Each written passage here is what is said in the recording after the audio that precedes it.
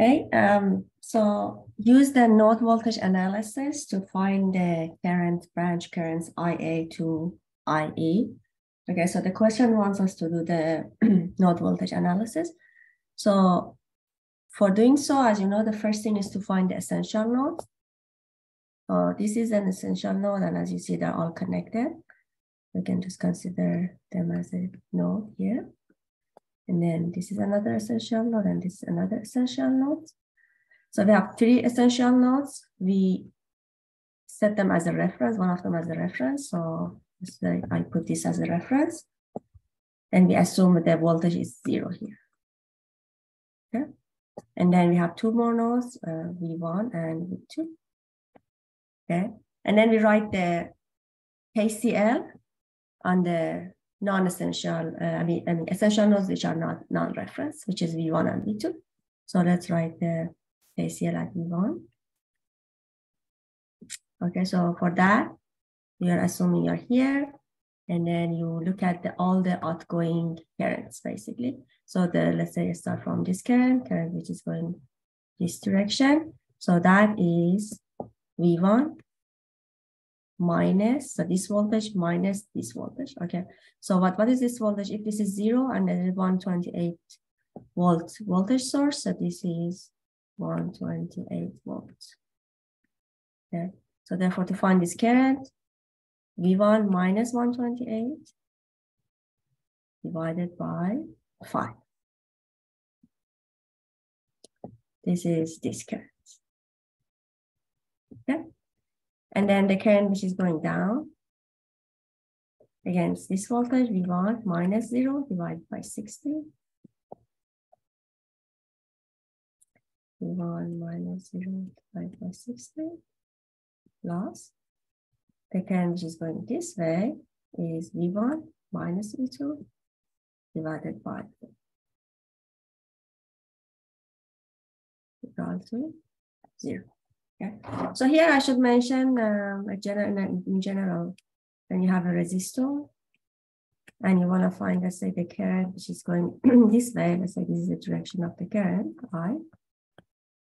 Then for that, you look at the arrow, look at the direction, and you start from the voltage at the beginning of the arrow, okay? So let's say this is, I don't know, like let's say this is VA, and this is VB, and then this is R. So if somebody says, what is I? You again look at the direction, start from the voltage at the beginning of that, VA, minus VB divided by R, okay? So if you just be mindful of this rule, then you can write the KCLs very easily. Just look at the direction, and then the voltage at the beginning minus voltage at the end divided by the resistor. Okay, so that's it. Let's also look at the KCL at V2. Again, for V2, now you're assuming you're here. Okay, and then you look at the currents, okay? So let's look at these currents. So again, the direction is this way, so I will write V2 minus V1 divided by 4. So V2 minus V1 divided by 4 plus the current which is going down is V2 minus 0 divided by 80. And then the current which is going to the right is V2 minus this voltage. But what is this voltage? Again, this is reference. I have a 320 volt voltage source. So the voltage would be 320 volt. So therefore, this current is V2 minus 320 divided by 10. V2 minus 320 divided by 10 equal to 0. Okay, very good. So we have two unknowns, V1 and V2, and we have two equations. So you should be able to solve it either by hand or by just calculator. First, let me just arrange them. So V1 times, so just group all the coefficients of V1. So 1/5 plus 1/60 plus 1/4. This is V1 plus V2 times V2 is negative 1/4 equals to the constant, which is 28 divided by, that's the first equation. And then the second equation, again, V1 times -1/4, that's it, plus V2 times 1/4 plus 1/80 plus 1/10 is equal to, so I have a negative 320 divided by 10, so I will take it the other side of the equality, so it becomes positive. Okay, very good. So again, you can, because it's just two equations, you can do it by hand also, but you can also use calculator. To save time, I just write the final answer. V1 is 162 volts, and V2 is 200.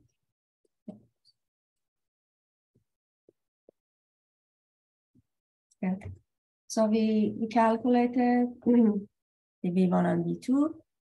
Now, this question specifically wants us to find the currents, IA, IB, up to IE. But having V1 and V2, we can easily calculate those values. So let me, again, just with this rule that I mentioned here.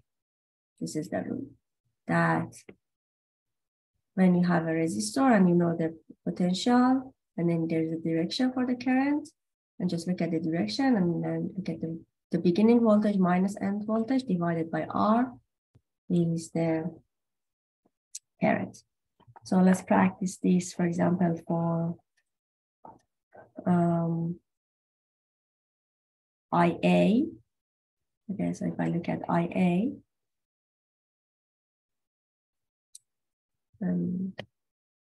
this was V1, which we calculated as 162. And V2 we calculated as 200. Okay. So therefore IA is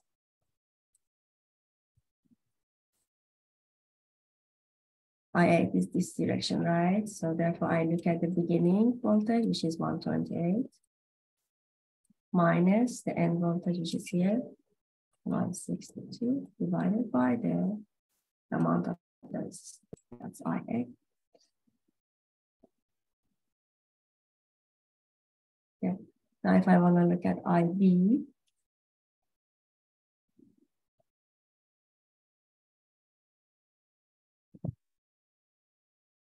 let me write this here for IB. Again, you look at the direction. At the beginning, the voltage is 162 minus 0 divided by 60.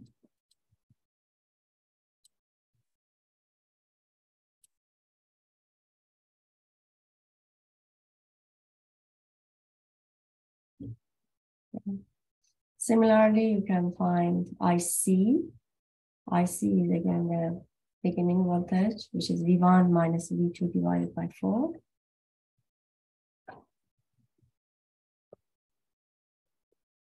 V1, which is 162 minus 200 divided by 4.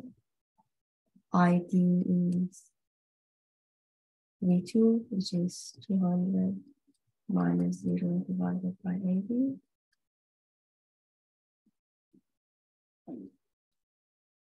And finally, IE. IE is, again, look at the direction. The first thing is look at the direction. Then look at the beginning voltage, which is V2 here, 200 volts, minus the end voltage here, 320, divided by the amount of the resistance.